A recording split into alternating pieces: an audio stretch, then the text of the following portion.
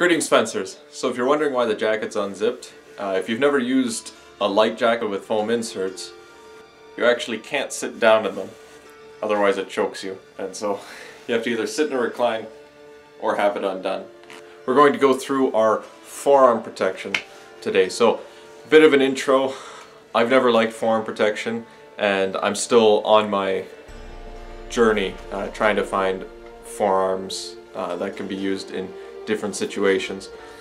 It's very important to me to have my kit feel like bloßfähigen sparring, and so when you have a big heavy 400 gram forearm protector along with another 400 to 500 gram glove on each hand, that's like you're carrying two swords on the end of your arms before you even have your sword in your hand.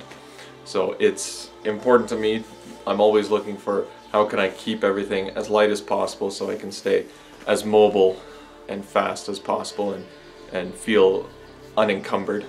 My first tournament, I didn't wear any forearm protection with my FG.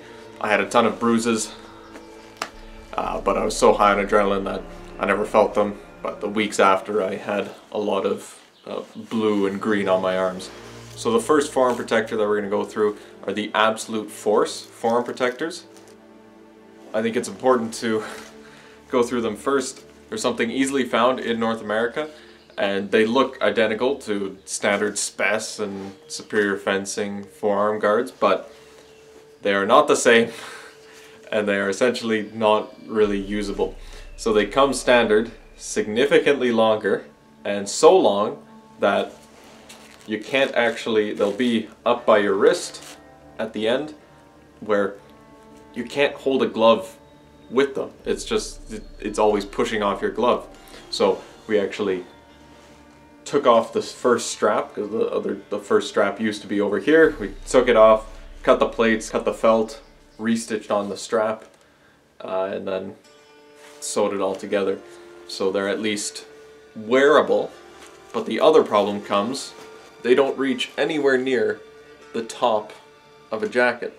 This is an AP light, so it can almost reach the top on this jacket specifically, but on any standard jacket, it's going to look a lot more like this, with the whole top half of your arm exposed.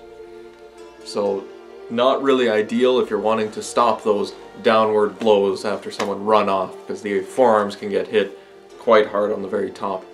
I got two pairs because I had not used any other forearm guards at the time. Assumed they'd be the same as all the other brands, but they were definitely a huge regret and a waste of money. So do not buy these if you see these next to Spes or any other brand of forearm protection. Another pair of forearm gloves that we have are the Red Dragon. So these are actually usable. They are quite heavy, but they do the same as all the other brands. Nothing wrong with them. So they'll cover the entire forearm, they'll be completely protected, and everything will be great. I especially like that they did not have the plates go all the way to the end. There's a good inch all the way around. That is likely where your glove will need room, and just to give a bit of breathing room for wrist rotation.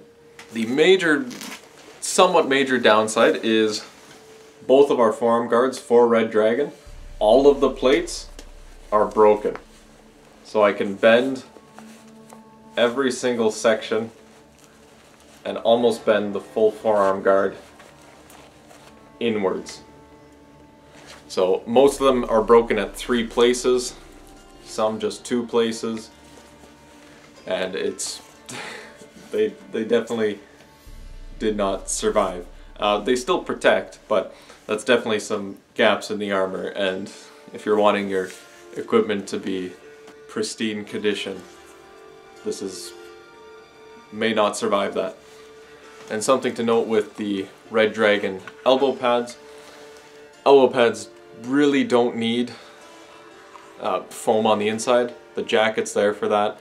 All you need is just the outer shell, the skeletal structure. Something like this barely stays on. It's not covering it. So you can see it, I can just easily slide up, because the elbow's not going inwards. I might just cut out all of the foam inside of it, but I had tried to shape it inwards. They come even flatter than what it looks like now. This is after shaping it, so they're really not worth ever just buying the elbow pads. The Spes elbow pads are definitely the best and simplest that I've used. They have everything necessary. They're just the shell, which means the elbow goes nice and deeply into it. You really don't need anything more than this. There are other brands that make stuff that I'm sure would stay on the arm as well, but you know, you don't have to look far for one of the best elbow protectors.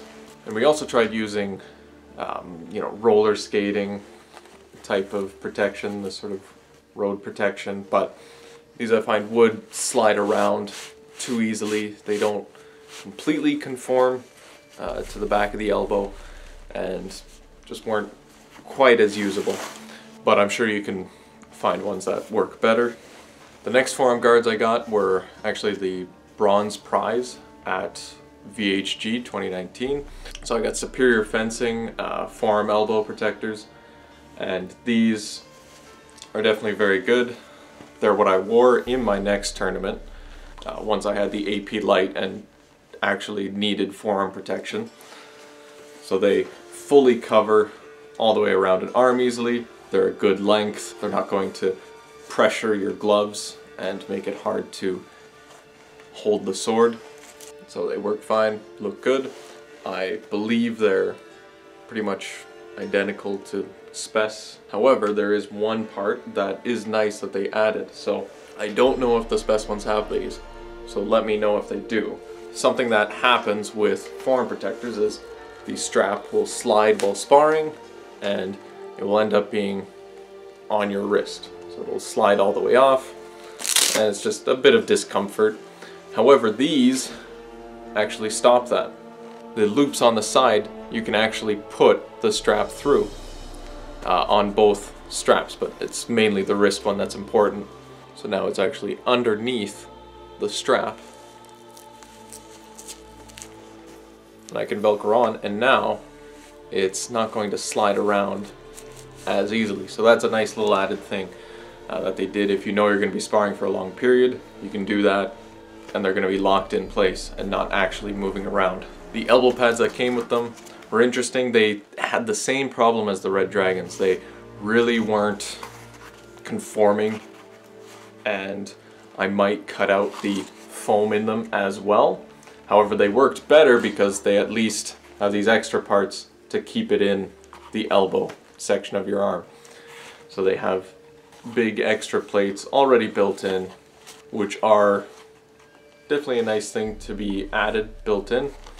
Reasonably okay. I think cutting out that foam would be a lot nicer of a fit, but they're still not quite as conforming as just the standard elbow protector, because these will still just slide around really easily because your elbow just can't go inside of it. The last pair of heavy forearms that one of our club members has are the Geko forearm gloves from Spes. So they are good. They seem pretty much identical to the other heavy forearm gloves. There's not going to be any major problems with them. The leather on them, or the fake leather I think, has not ripped or anything, so they are durable. The straps do slide on them, and a recommendation would be if just some rubber could be put on the straps, that would stop them from sliding on. They would catch the leather and not move around as much. Now we get to my favorite forearm protectors. So these are light forearm protectors. So that's the forearm and elbow protection that we used and have used. Thanks for watching. Keep studying, keep practicing. Light, so it's like it got really dark.